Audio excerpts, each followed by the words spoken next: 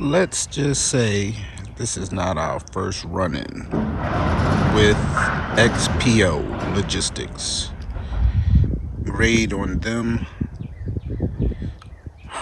I don't know, they need a negative grade. A F is too good for them.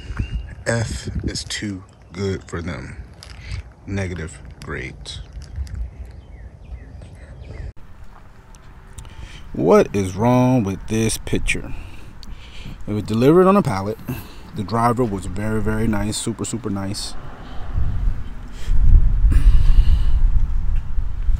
It's not centered. It's broken pieces. It's very, very broken. Like, it's flopping all over the place. The only problem I did have was, according to Freedom Breeder, you're not supposed to accept it. You're supposed to call them on the spot. So I did that. I called them 11 times. I left 3 different messages for 3 different people, but I do understand that they are busy, and it's not a knock at them, because after leaving those messages, I did get a message to say basically I need to email them pictures of the damage. I just wanted to make sure, because the policy says to call them while the driver is here. So the driver was here. Pretty much held him hostage for about 30 to 35 minutes. He was very, very nice. He's like, dude, I'm sorry, I really need to go to my next call, my next delivery. And I was like, I understand. So I had to let him go because he did his job. It wasn't his fault. But as a company as a whole, XPO has dropped the ball. Let's take another look. So, no tools, no cutters, no straps were cut, anything at all. Just kind of folded it over to take a look at the bottom. It's still shrink wrap in its entirety. I don't even have a complete pallet. It was attached to the pallet, so apparently XPO has broken the pallet. And this is the in-game result. I have damage. I have all kinds of scuffs. I have broken tubs that I must communicate with them about. Now I got to go through it, sort everything out, put things away.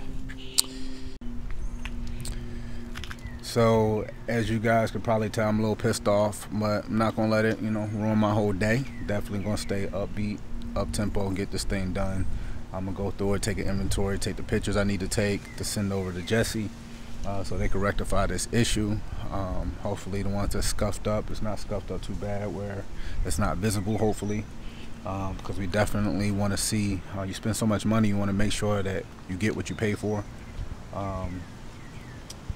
And see what I'm actually dealing with as far as how many tubs is actually damaged. So let's get into the facility and let's do a count. Let's see what we're dealing with. So that's the end of it. I got to do a count, but I got a couple FB5s and a bunch of FB8s, and somehow they got the edges kind of burnt or something. Maybe from the forklift or whatever, but I'm gonna take pictures and send them in. So this is what we're working with before. Our Freedom Breeder tubs.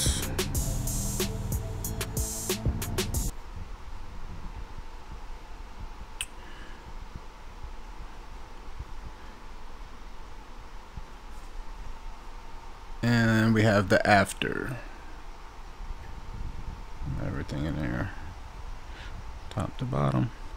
Got a few of the V18 Vision tubs in there. We got some snakes in there already. Switch everybody over to the Freedom Breeder tubs with the bowl. The molded bowl, which is what we really wanted. We also got up there in the corner, we have a few of these. It's just the Freedom Breeder 5s. We don't have very many. Just in case we need them. Just in case we need to change a hatchling to something smaller for it to feel more safer to eat. Again, we're just doing some prep work for the seasons to come.